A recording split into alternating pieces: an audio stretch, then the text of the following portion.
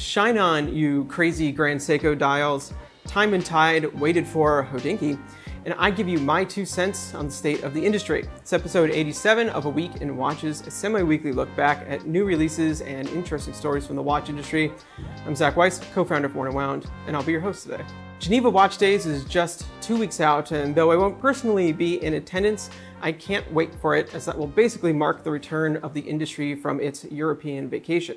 So this week, we only have a couple of watches to talk about, and then I address some questions from the W&W Slack community. Yeah, well, kind of.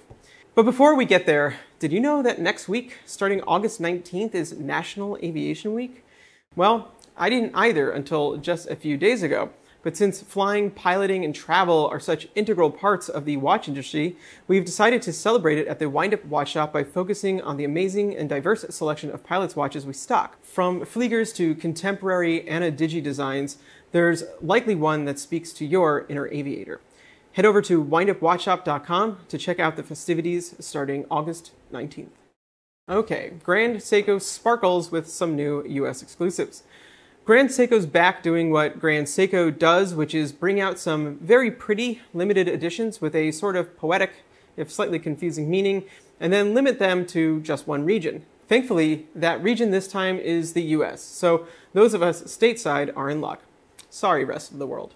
Labeled the SBGA 507 and 509, these 44GS spring drive models were created to celebrate a trio of similar limited editions that were released in 2018 when the Grand Seiko of America Corporation was established. That trio consisted also of 44GS spring drive models, one in platinum, one in rose gold, and one in steel. Common between them, other than the movement and the K-shape, was the use of the kirazuri dial texture. Kirazuri refers to a type of traditional Japanese woodblock printing that utilizes mica for a sparkle effect. The Grand Seiko concept appears almost as a linen texture with tiny fibers crisscrossing throughout, the ridges of which create a slight sparkle. On a personal note, this is one of my favorite Grand Seiko textures along with the Mount Iwate, as the effect is very subtle yet appealing. This is what's featured on my SBGW 277, another US exclusive limited edition from a few years ago. And I very much enjoy how it's not like any other dial, yet not so dramatic as to be the center of attention. I found the heavier textures can get tiring after a while. So what does this have to do with the new watches? Well, the SBGA 507 and 509 also feature said texture, so along with the case and the movement, they are sort of an extension of this original series. It's worth noting that the SBGA 387, which was the steel model in that original trio, is one of the more collectible Grand Seiko LEs, still retaining a decent value. So it's a trio worth revisiting.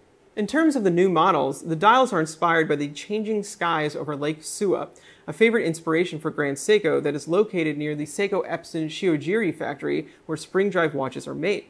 Because you see, these watches not only celebrate the trio of limited editions from 2018, but also the 20th anniversary of the spring drive 9R64 caliber. Grand Seiko loves to layer meaning. As such, you'll find the 507 features a medium dark blue that is suggestive of early evening over Lake Suwa, and the 509, a dusty rose that speaks to early morning over Lake Suwa. Am I the only one that wishes the reference numbers on those were reversed so morning came before evening? Does this kind of stuff matter to anyone but me? Whatever, these happen to be two of the more beautiful colors Grand Seiko has deployed in some time.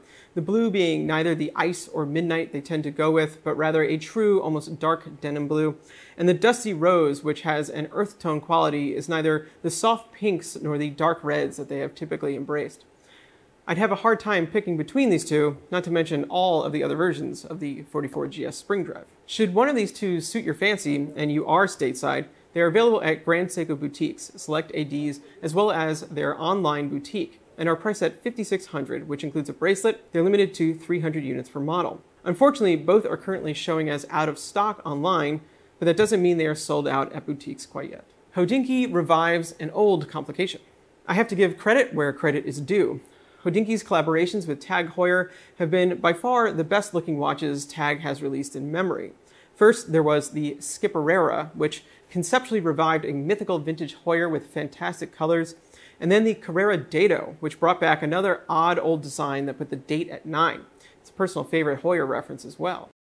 Both featured just Heuer on the dial and seemed to wake the mass market luxury titan up to the value of the enthusiast community. perhaps proving this in the years since we've seen the launch of the Glassbox Carrera, which still is the most successful merger of old and new watch aesthetics a brand, particularly a luxury group brand, has pulled off. They honestly were one of the highlights from Watches and Wonders 2023. And also, they've added new Skipperera and Dado models, though sans collab. Well, just last week, Hodinkee announced their newest collaboration with TAG, and it's probably the most ambitious yet. Called the TAG Heuer Carrera Chronograph Seafarer X Hodinkee, it's a spiritual revival of a highly collectible Heuer from the 1960s, the Abercrombie & Fitch Seafarer. Yes, this watch was made for and branded as Abercrombie & Fitch, which at the time was a sporting goods store along the lines of Orvis or L.L. Bean, and not the brand you associate with the worst people in your high school class. Based on the Ottavia 2446, the original 1968 Seafarer featured the same sporty compressor case design with rotating bezel and 100 meters of water resistance, and was powered by a Valjoux 72 manual wound chronograph movement, but with one significant modification. The active seconds subdial at 9 was replaced with a tide indicator with a pusher set function.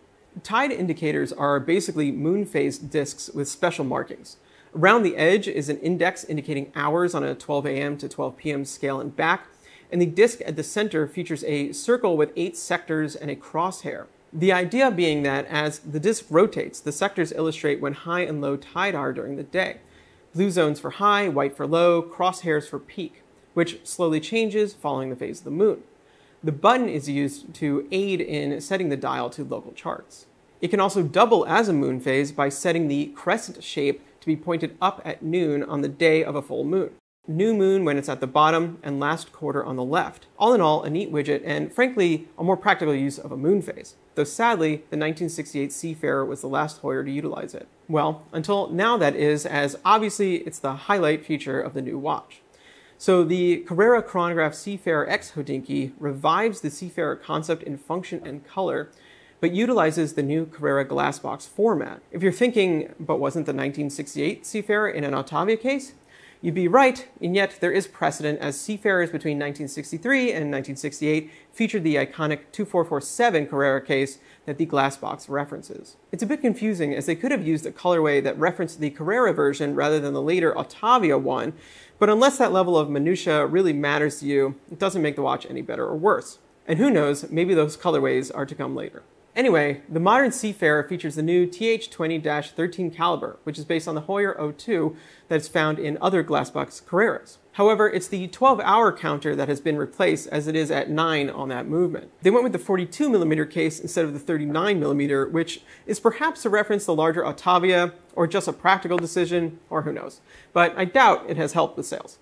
And finally, the bezel is an internal 60-second minute scale. Other than Carrera, the dial also features the full TAG Heuer logo instead of the more enthusiast-friendly classic Heuer logo, and Seafarer is located at the top of the seconds counter. With the silver and blue subdials on a black surface, the tide indicator and extra pusher at 9, the watch comes together to be quite attractive and just the right amount of unusual, if 42mm is a bit of a stretch.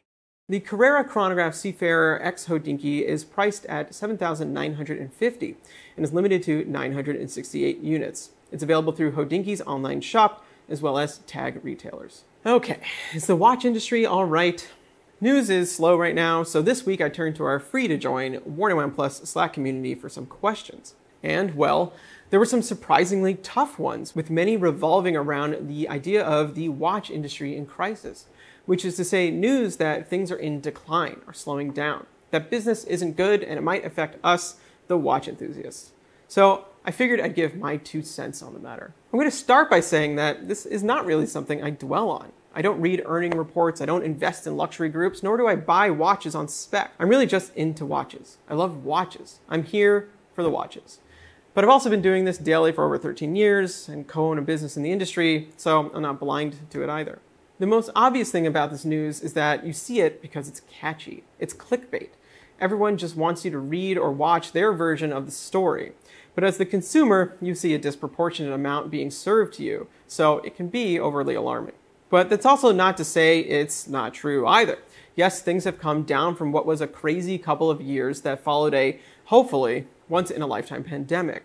Spending changed, cryptocurrency boomed, disposable income went to luxury goods, prices went up, it drew in more people, more attention. Suddenly watches were about money, value, and return on investment.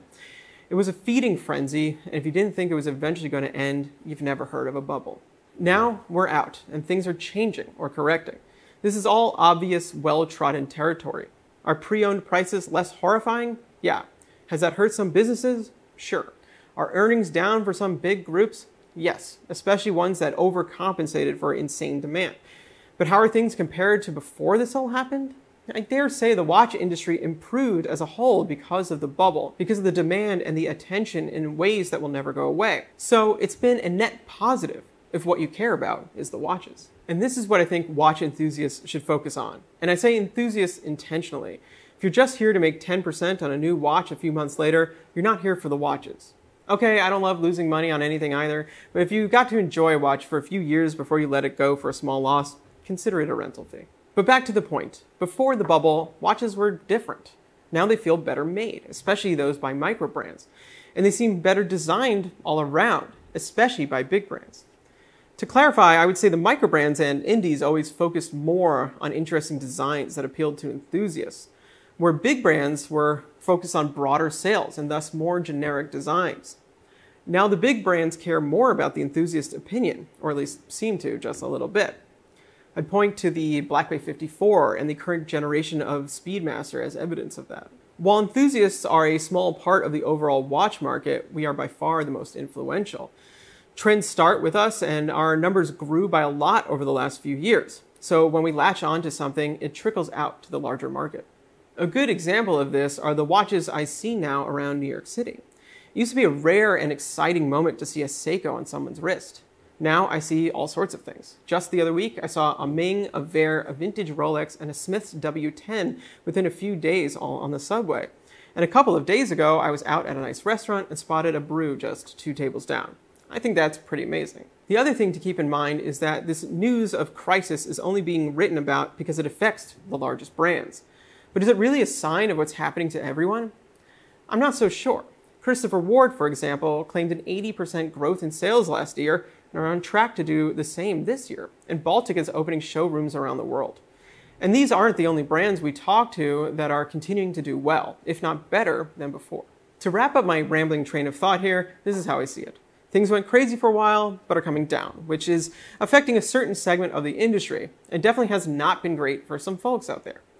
But in terms of the state of things, there are more watch enthusiasts than ever before, as well as far greater awareness of the watch industry.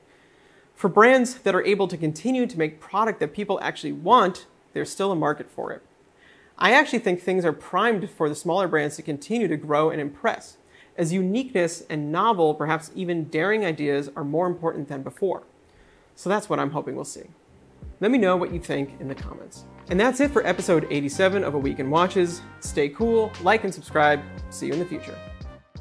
It's a spiritual revival of a highly collectible Heuer from the 1960s, the Abercrombie and Fitch oh my god. These are like, none of these are real words.